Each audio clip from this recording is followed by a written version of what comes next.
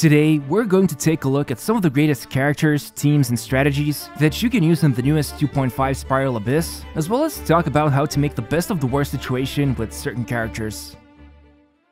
I have to be honest with you, this newest Abyss cycle is definitely full of surprises, so I want this video to be about the characters and teams that I and a lot of others in the community found to be, well, the best at taking care of the new enemy lineups. Now, without a doubt, Electro and Geo characters yet again feel like really good units against most of the enemies, but that mainly has to do with the fact how the final floor is structured, and I know that floor 11 has also changed, but to be frank, it actually feels a lot easier to clear than the previous cycle, and I'll talk about it more at the end of the video, but for the moment, I'd like to focus on the floor 12 instead. So when looking at the enemy lineups, you would think that the scariest part is right here when going up against the Vishaps brothers, which is a world boss that you can fight in Enkanomiya, and not only there's two of them you need to take care of, but they're also linked together in a way that if you take one of them out, it will revive itself if you cannot take care of the remaining Vishaps, which means you kind of need to either have really good positioning of area damage to maintain their health bars on equal loss, or just interchange the attacks and leave them near death to strike the final blows within the short amount of time left. But honestly, with a lot of teams I'll mention later, they aren't that difficult, because unlike their overworld version, they cannot jump on walls, the health bars aren't going to be that big for someone who is a veteran player, and you can mostly keep them close to each other, so most of the area damage will land, and if not, you can still dish out enough and finish off the Vishaps. So instead, the real problematic encounters will be found when going up against the Golden Wolflord, and more or less the whole first chamber. Now, the Wolflord's biggest challenge is that if your team is unable to take him out in enough time, he will go into his shield mode, and it will take ages to break all three of his summoned heads, unless you have a Geo character, and I mean, you can probably do this without Geo, but it's likely there won't be enough time left for 3 stars. Finally, the first chamber is where I think some of you may find a bit of a struggle. See, the thing is, the developers have been silently releasing new enemies with larger health pools, but if that's not enough, the good old enemies like Hilichurls or Ruin Guards would drop quite a lot of particles at certain times, like when reaching 50%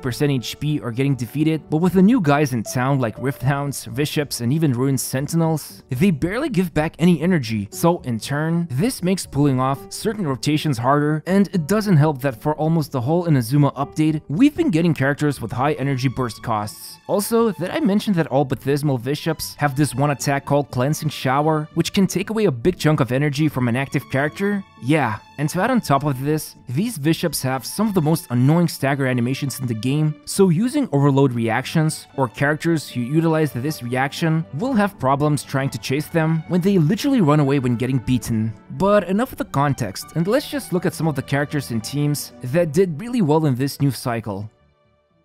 Alright, so without a doubt, Captain Beidou is going to have a wonderful time in this cycle when using her on the entire first half of the floor, because you've got some wolves who take more damage from Electro, 2 Ruin Graders that will get wiped out from her burst jumping back and forth, and then there's the remaining Ruin Sentinels, who even though drop less energy as I've mentioned before, it's still going to be pretty easy taking care of them. Now obviously, when I talk about Beidou, it's not just her that will be putting in the work, since in order to get the best value out of her, you want to build a team that appreciates her burst, and there's nothing better than the classic Taser comp you can assemble with 4 stars like Sucrose, Xingqiu, and Fischl. This is a tried and true team that will take care of the first half of the whole floor, but if you want to mix things up, Yaimiko can also be built with an Electro Charge team, which is especially going to be effective because of the blessing of the current Abyssal Moon, which decreases enemies' electro resistance by 10% up to 4 times, and this can really help shave off at least a few seconds to get 3 stars if your team lacks the damage output. Truth be told, the first side of the chamber isn't really that big of a deal, besides the first room that has Rift Hounds, since you can pretty much bring any team that has good AoE damage and just clear it out as fast as possible, so that you have more time left for the second side where the actual challenge lies.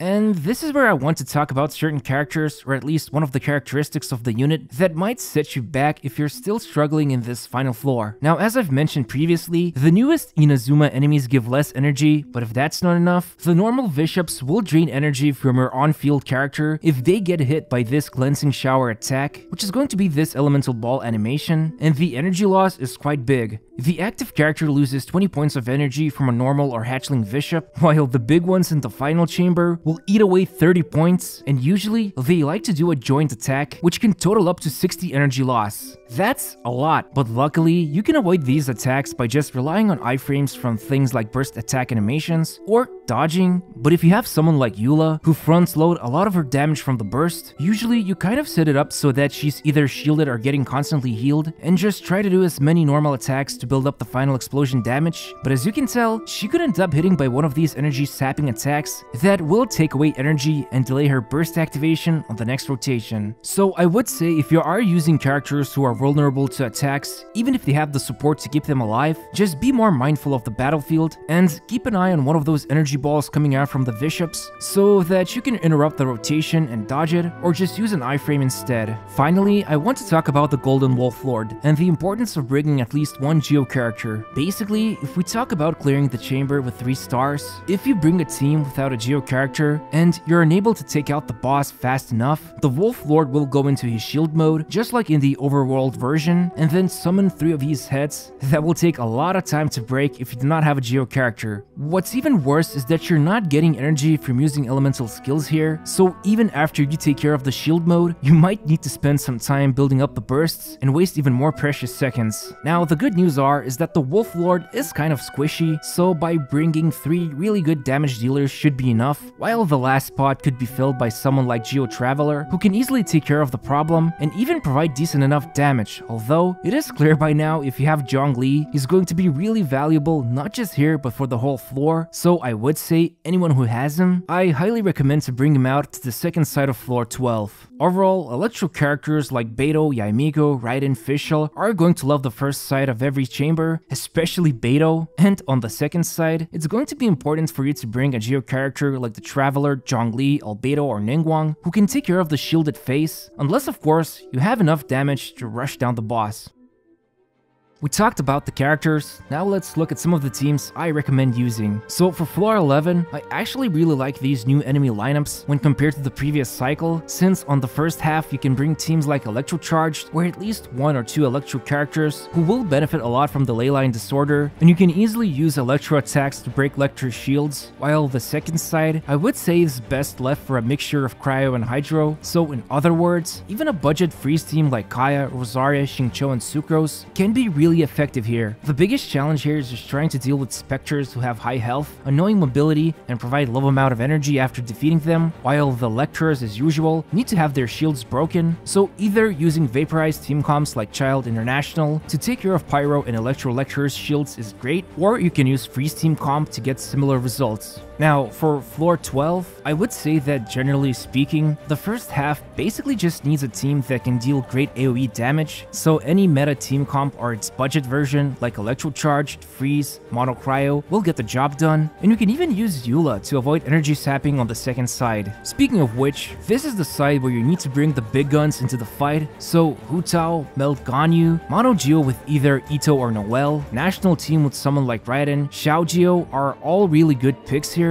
Just keep in mind about the whole fiasco with the potential to lose energy when any of the Vishaps use their cleansing shower attack, and if it turns out your team's DPS is still not fast enough to take down the Golden Wolflord, you'll want to bring 1 Geo character to take care of his shield phase. But as always, even with best intentions, you might not be able to get all stars, and it mostly has to do with the fact these new enemies have a lot more health, provide less energy than usual, and the only fix here is to get better artifacts and be mindful of your team's overall energy generation. Anyway, I hope you found the video useful or interesting, and if you did, be sure to subscribe to my channel and be the first one to see my newest content. I appreciate all of you who support me, and I hope to see you in the next video. Thanks for watching, and see you soon.